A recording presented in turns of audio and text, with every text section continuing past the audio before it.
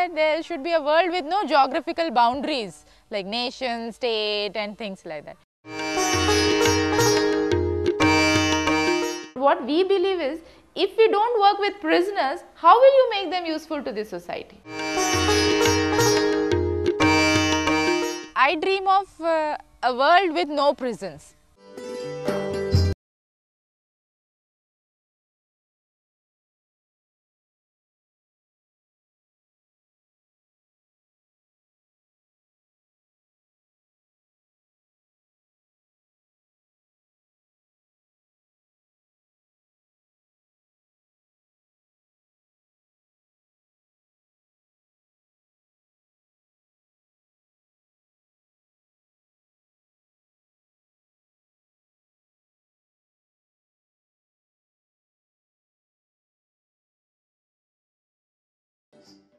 Hi, I'm Surekha Talari.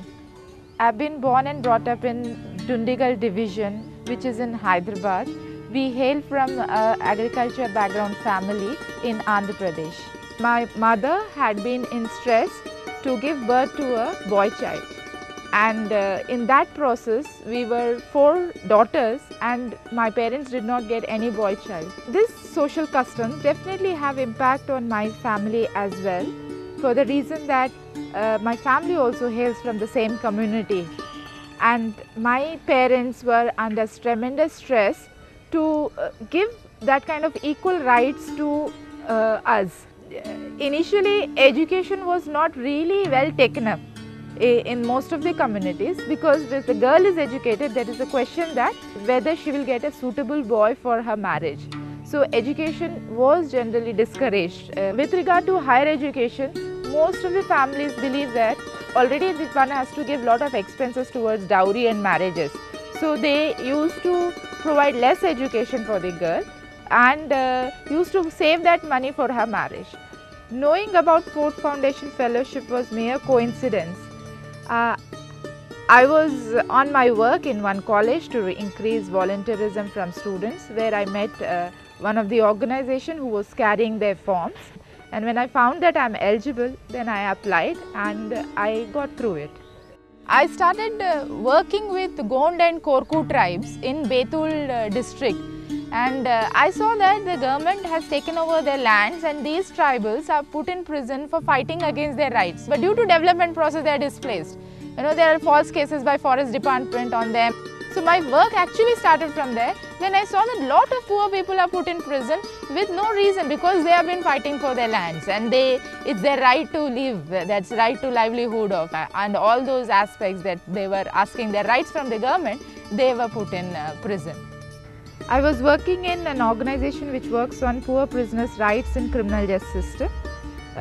It's an organization that is doing social work intervention with prisoners and trying to help them in their casework, family support, and trying to educate their children while they are in the prison. The entire criminal justice system is very male-dominated place, and adding to that, there is no space for any humanitarian work or welfare activity by a non-governmental organization in the prisons for security reasons and for other government reasons. So creating this space in the criminal justice system, especially prison, which is not just reachable to any common man, was a tough task. And making a place as a professional body to do social work intervention for prisoners was recognized by prison department and other government departments after a certain amount of work that we put in. My family was not really happy with me going into social work, and that too going for criminal justice system. They felt that it is quite a difficult place for women to survive, and quite many times they have objected with the kind of work that I am doing, and they have been suggesting that why should not I take up some job that make me feel secure. Born in a small farmer family, it was just a dream to go to University of Cambridge, which became a reality when I got IFP fellowship. This particular course gave me an intensive training in research methods which I can use in my work area, and that such course was rare in India, which I couldn't have done with any external support. Studying in such culture where everything is quite open, so it took some time for me to adjust to their culture. The food is also very much different. We eat a lot of spicy and different kind of food. They eat completely bland food. They are more formal in their relationship. We are very informal in our relationship. I would say that my overall experience during this fellowship was excellent, especially when I count on academic side. The rigorous academic training which I received studying in Cambridge was something which was very unique for me in my life. The IFP program has a very noble vision, and the IFP team has been really helping all the students, whoever has been selected through this scholarship has been really supported in all levels. Apart from that, the team was always available for our difficulties. Through this fellowship, I have not only enhanced my work that I have been doing prior to fellowship, but also it has helped me intellectually to progress in many of the other areas where I could see academic aspects of working. You know, there was a time when this organization started with one person. Now we have 15 to 16 people working on it.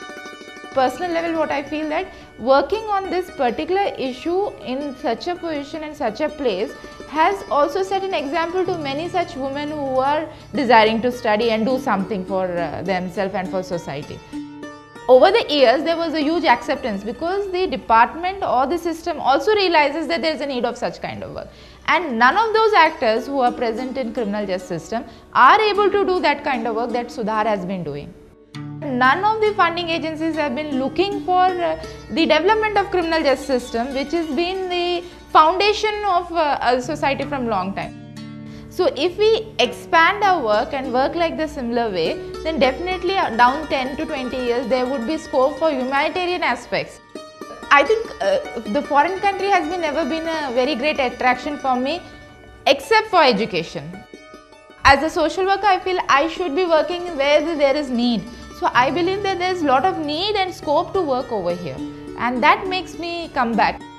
Prisoners are in the prison not being informed to the family members for years, and there are cases they are running for 8 to 10 years. I mean, this was a situation where I feel it's a gross human rights violation, you know.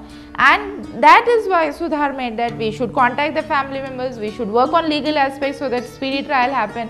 We should make sure that they get basic services through dialogue or through interaction with the various departments.